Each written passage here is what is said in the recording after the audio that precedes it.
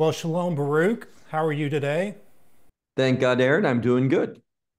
All right. Well, for all of our listeners that may not know me, my name is Aaron Shrish, and I've been working with Love Israel for about a year now, doing different projects. And one of those projects is to help plan for this virtual conference. So I just wanted to take a few minutes to share more about the conference so that people know what they can expect. So I'm going to be asking Baruch you some questions, but I just want to upfront share some of the details for the conference. So the title of this conference is going to be Jeremiah, a Prophet for Our Day 2. It's going to be on Sunday, October 6th, starting at 3 p.m., and it's going to go till about 8 p.m.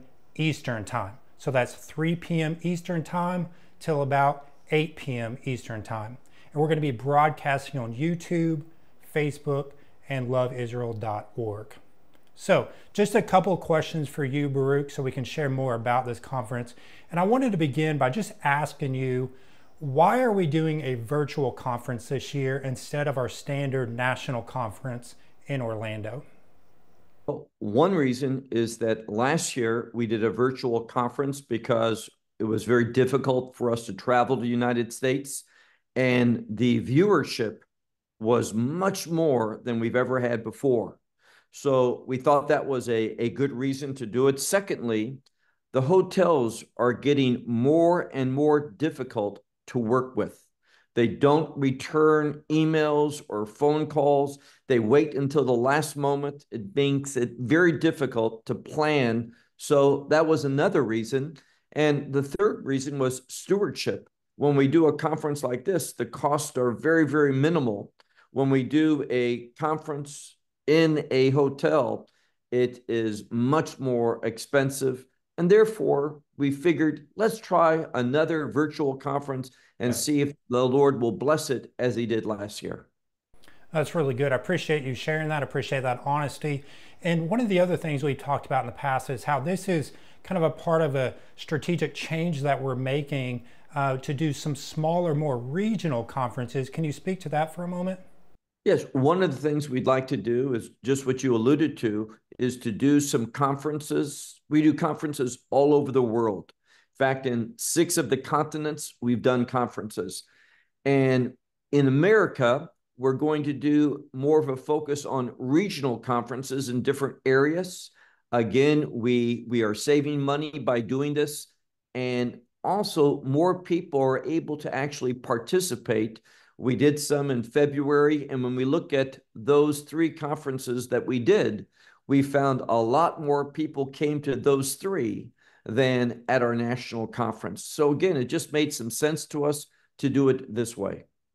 Yeah, and hopefully what this allows us to do is to come closer to the locations where people are living so they don't have to travel all the way to Orlando, or if they're living so far away they're unable to travel to Orlando, we can come to them. So I think it's part of a great strategy, and I'm excited that we're doing this virtual conference. Now please share with us a little bit about what you're going to be teaching at this virtual conference in October. Well, there's going to be 3 sessions. We're going to be looking at Jeremiah as a prophet. Why did God call him? What was going on during the days of Jeremiah? And what was the greatest problem that Jeremiah was encountering among the people? Secondly, we're going to look at a passage of scripture that deals with the significance of the 7th day, meaning the Shabbat, or in English, the Sabbath. Why is that important? Does it have any kingdom connections? Anything that can help us grow closer to God? And then thirdly, we're going to be looking at a passage of scripture where the people apparently recognized Jeremiah as a prophet, that God was speaking to him, and they come humbly before him. But what we find is really there's not a change among the people. They want to do what they want to do. And that's one of the primary problems within the people that were under Jeremiah's influence, his prophetic ministry. They didn't want to obey God. They were committed to their own way. And again, we're going to see that they never learned anything from what they experienced, what Jeremiah was saying, and God was righteous in punishing them in the severe way that he did. Well, that's great. And I'm really excited to learn more about Jeremiah. Can you share a little bit about why this topic is really important for us as believers today? Well, I think a couple reasons. One of them is simply that people don't know the content of the prophetic books.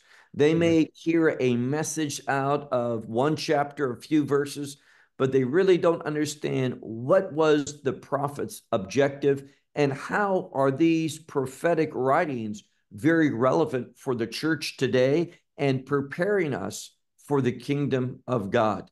So I believe that they have great significance and will impact us the way we think and hopefully the way we behave, and will prepare us for what God's going to do, in my opinion, in not the so much distant future.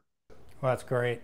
Well, I'm excited, and I know that for people that come with an open heart, that it is going to have a wonderful impact on their lives. And that's with all of our teachings. We talked about this before. With all of your teachings, your hope and prayer is that just people would walk in obedience to God's word. And I believe that that's going to happen when people come humbly and hear the word at the conference. So I just want to share a few more details about the conference so people know what to expect.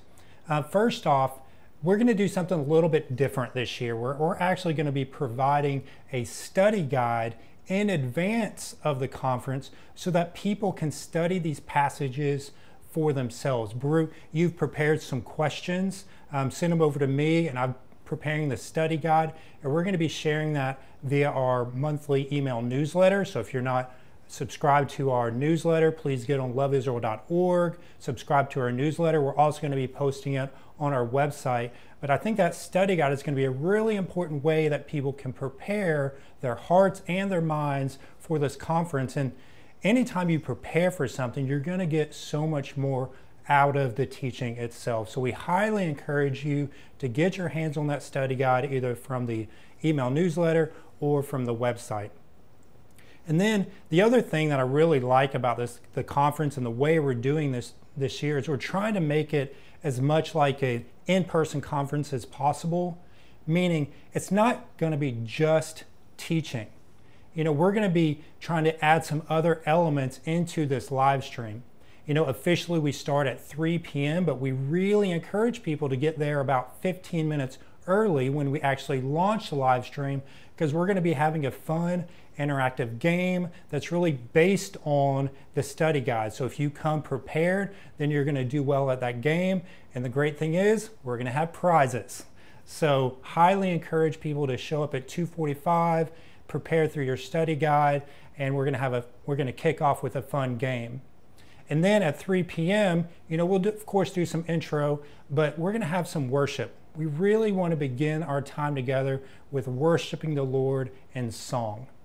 And then we're going to have that first teaching session, and immediately after that teaching session, we're going to have a time of prayer. And I'm sure you already picked this up, but this is going to be on October 6th, the day before the one-year anniversary of October 7th. So that's going to be a really important time to be praying for Israel and the Jewish people. So we're going to set aside time during our conference to do just that. And then we're going to take a break. We're going to have 2 breaks between the 3 different sessions. And during the break, of course, people are going to do what they do on breaks, but one of the other things you want to provide is questions. We're going to have questions on the screen for people. If you're in a group, you're going to have some questions that you can talk to your friends and your family about. And then we're going to have the second session. And right after that second session, we're going to hear from your lovely wife, Rivka. And she's going to give us an update on the ministry. We'll also get to hear from Michael or Mikael that deals a lot with the Russia ministry. And then after we hear from them, we're going to hear from our U.S. team leader, Joel and Heidi. And they're going to be providing updates about what's going on in the U.S. Love Israel team. I'm going to follow up with just some different project updates. There's a lot of things going on behind the scenes that people may not be aware about. So we want to make sure that kind of some of the projects that we have going on. And then we're going to have the third session. Right after that third session, we're going to try to get done pretty quickly, but we're going to close with a time of prayer and have some application questions. So that's really what you can expect. It's more than just teaching. We're trying to add in some of those other elements. So again, you can join this conference by going on YouTube, Facebook, and LoveIsrael.org. But one other question I have for you, Baruch, before I wrap us up, is this live stream going to be available in Spanish? Or if not, when can we expect to have a Spanish translation? It will not be available live in Spanish. We won't have subtitles like we do for our weekly live stream, Midnight from Jerusalem.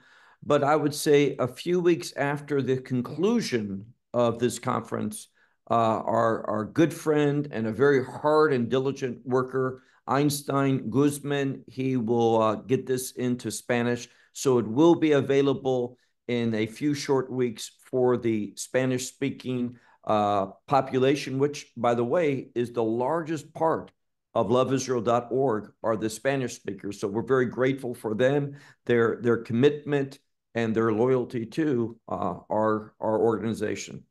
Absolutely. Well, I just want to make sure everyone was aware of that fact. When we do this conference, one of the things we're also going to be doing is really encouraging you to watch in groups. Perhaps you're part of a Bible study. That may not even be a Bible study associated with Love Israel. But if you're part of a Bible study, invite people from your Bible study over and watch the live stream together. Or you can host your friends and your family for the conference. I think it's going to be a really great opportunity for people to connect, to fellowship, and to talk about the Word together. A couple other administrative things. Registration is not required. You just simply have to start watching on YouTube, Facebook, or the website, so you don't even have to think about registration. So with that, that's all the details we wanted to provide for you. I did want to just reiterate to download that study guide when you see that available. But Baruch, I just want to turn it over to you for any final comments. Well, oftentimes people want to share their faith with Jewish individuals. Like you said, it is going to be one day before the October 7th anniversary. And secondly, I would say that this study, based upon the prophecy of Jeremiah, would be a great study to invite Jewish friends or neighbors to. Invite them there. They're not going to feel proselyted at all, but they're going to hear biblical truth that can open up a dialogue. And that's what we want to do. There will be clearly some relevance in those teachings in regard to the gospel. So they'll hear biblical truth and even new covenant truth. Awesome. Well, we appreciate you doing this so much, investing the time and energy to do these conferences. I'm very excited about it. I appreciate your time, taking out your time to do this video so we can share more with people before the conference. But with that, thank you all so much for watching this video, and we're excited to see you October 6th at 2:45 p.m. EST for our 2024 U.S. virtual conference.